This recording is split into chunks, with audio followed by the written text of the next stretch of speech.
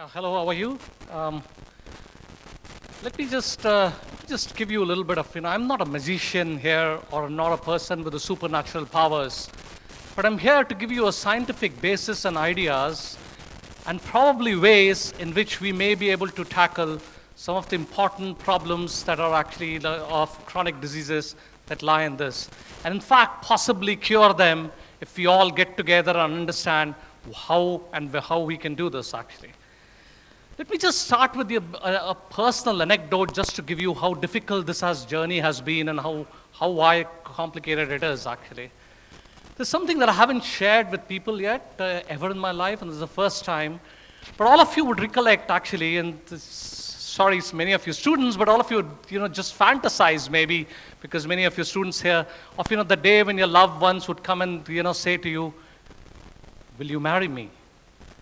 And I recollect that date actually when this happened with me on a wonderful romantic evening, hands in hand, oblivious of the world, when we got this word across to my wife, and we acknowledged, "Will you marry me?"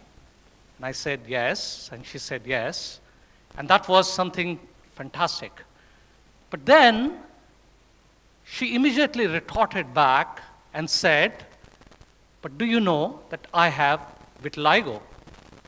And vitiligo, some of you would recollect, is in fact a disease that causes white depigmented patches. And I was a PhD student then, and my whole idea was how to solve problems of diseases and how to look at some of these diseases as a problem. It's interesting that despite all that I thought through that night, twisting and turning in my bed, asking constantly questions about what you want to do and what you don't want to do, but you really come to the conclusion that heck, what the hell if this has happened now? It could have happened the next day after the night. And that simplifies many times to look at. But even as a practitioner of a science, I did not have strength to think about that we can cure these diseases.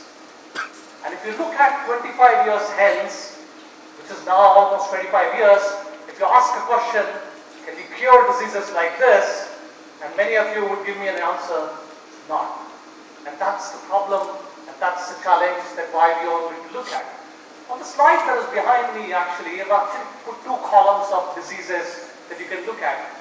One on your right, and one on your left.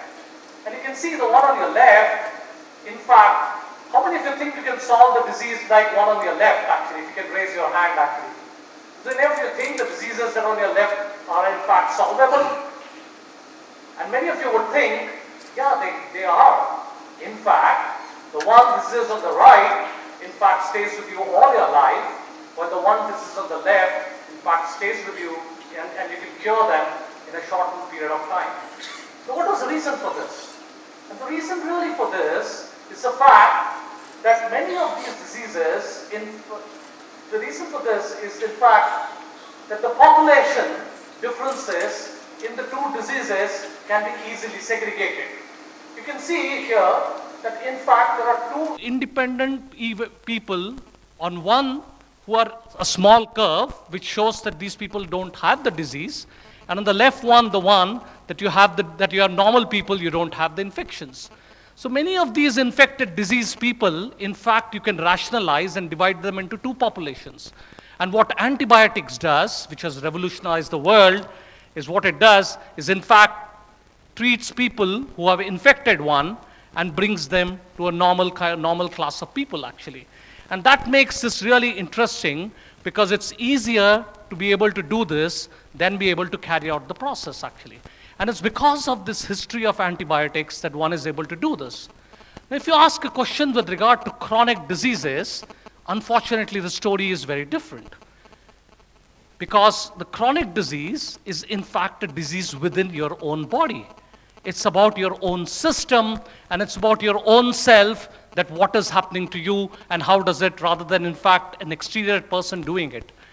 And in fact, since this is what most of the science that happened for the infectious diseases, all of our clinical research, unfortunately, even today demands that there should be two populations of people if you want to develop clinical research where one, in fact, tries to cure and the other, which is a normal human being, actually.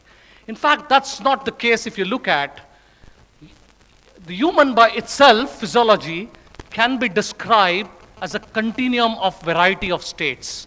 It's not a single state of our body. What I showed you then, two different curves were across population.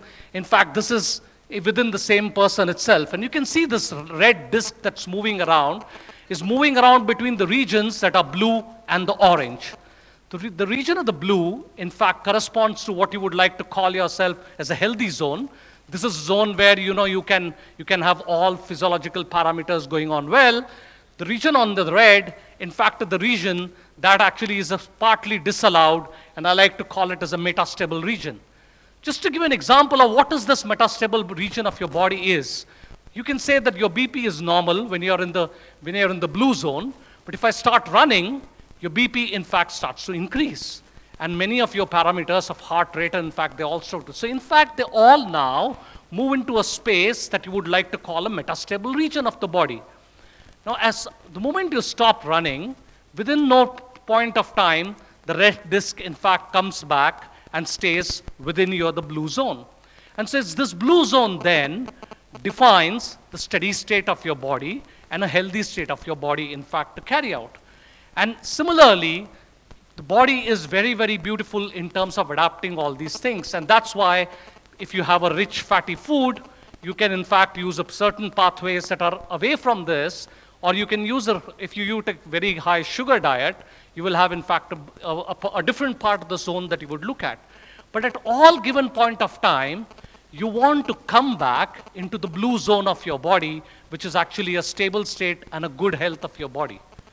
The longer you stay in the metastable stage, the longer the propensity that your body is, in fact, going to go and turn out into an areas where you're, in fact, going to cause diseases to yourself and create some of the problems that are going to be talking about it. And that is why the chronic word, in fact, means sustained period of effects that lies in the region of metastable regions, which then, due to an altered pathways or an altered infection, spiral down into a form that is called diseases. Now, what is the use of these states of our body? How can we make use of them? And in fact, how can, in fact, make better life out of it? Now, there are two important parameters that one needs to understand in a common man's language, actually. One is what you would like to define the elasticity of your body, actually, of your functions of your body. You want to know how long can I stay in a metastable state, yet come back to the normal state. Because if you stay longer and longer in metastable state, you want to come back to the state. And in fact, many of these are determined by our genetics of our body. What we have, what are we made up of, what we have got. That way you can see that some people are very happy eating fatty food, and they in fact don't get any problems. There's some people in fact have problems taking the fatty food and in fact are not able to actually sustain their life very well on the same effects. That's a genetic part of your system. But in fact, the genes, while they determine these transitions, how these transitions you can move around in a way that makes your body far more healthier and interesting is in fact you can define. It's not defined only by the genes that are present in them. And therefore, it's the elastic limit, what I call, of your sustenance power determines whether your body will withstand pressures or stresses or a variety of problems that can then finally boil down to the disease problem. So how do we look at this? And very simplistically, the human body, in fact, can be represented by a diagram that, in fact, is very, very critical to maintenance of system. The first one that I already talked to you about is the elasticity limit. It's the limit by which every function in your body can be stretched, but in fact brought back to the normalcy. You can have a very heightened BP level, you can have a heightened heart rate, you can in fact eat only sugars for very long periods of time and then come back to the normal part of the life you can look at. The second and the most important part, in fact, which is becoming very, very significant, is the energy management of your cells, of every aspect of the work that you in fact carry out. How are you going to utilize this energy that is going in and the energy that is going out in fact, to carry the function of everything that you do, starting from respiration, which requires your energy, or for your heart muscles to work, or your body muscles to work. And therefore, it's the balance of all these that determines this. And humans, in fact, have evolved by actually cross-talking between two important components of how much elasticity you need. If you eat raw food, how will you survive? If you eat this other kind of food, how will you look at it? And the problem then, interestingly, during evolution, another important thing occurred, that is, how do we protect ourselves? And the way you protect yourself is, in fact, by using immune responses that are, again, inherent to your body. So how am I going to protect if I have certain foreign thing coming in, or in fact in a way that I'm going to be actually having an issue in some part of the body? Now these three together forms a very, very integral part of our body system, and therefore are really the basis of what kind of diseases and how these diseases in fact will perpetuate and carry out the process. The inflammation that I wrote to get down is in fact an outcome of a combination of all these things. Incidentally, the inflammation is an important aspect of resolution of any disease that you have in the context of chronic diseases or even for infectious diseases. But it's the balance of this inflammation is what one needs to calibrate and one needs to understand.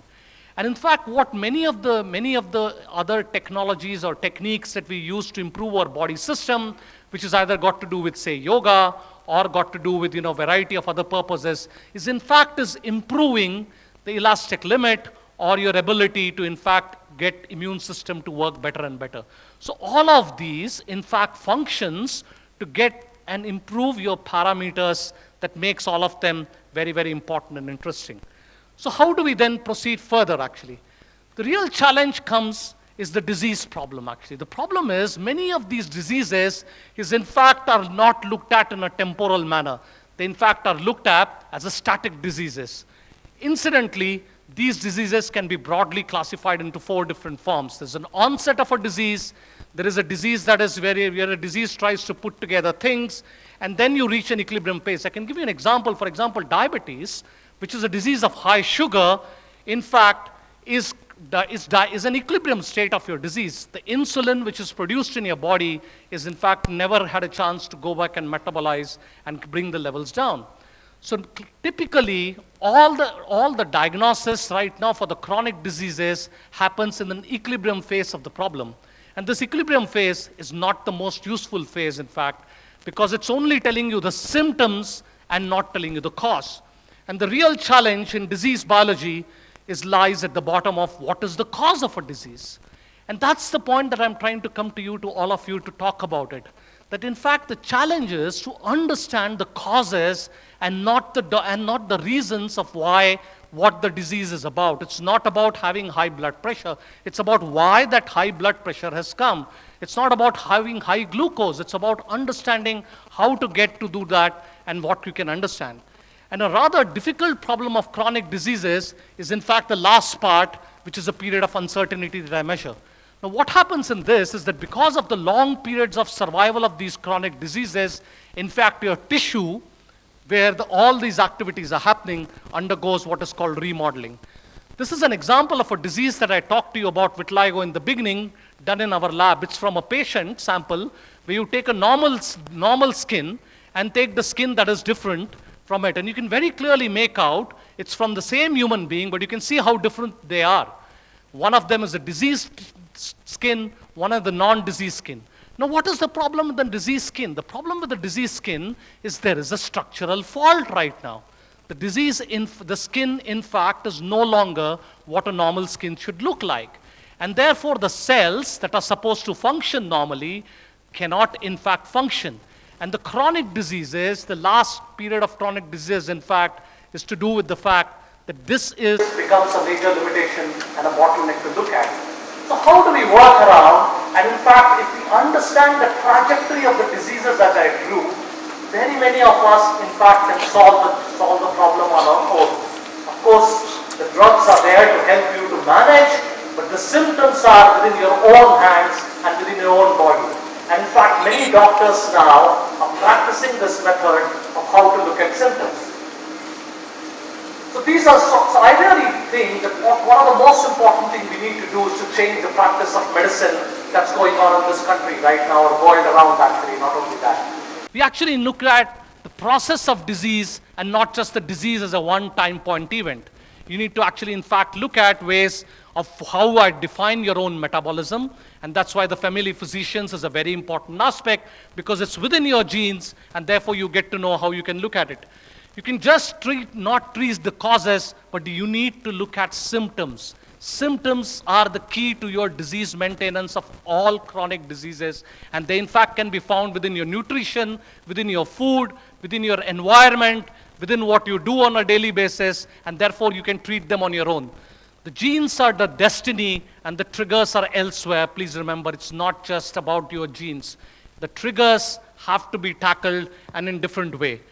Incidentally, many triggers can cause the same disease, and the disease like vitiligo, which continue to change in your life, we can show that many times the new patches that appear is in fact for different causes, and therefore you can stall them because they are all part of your lifestyle, and they're all part of what you do actually.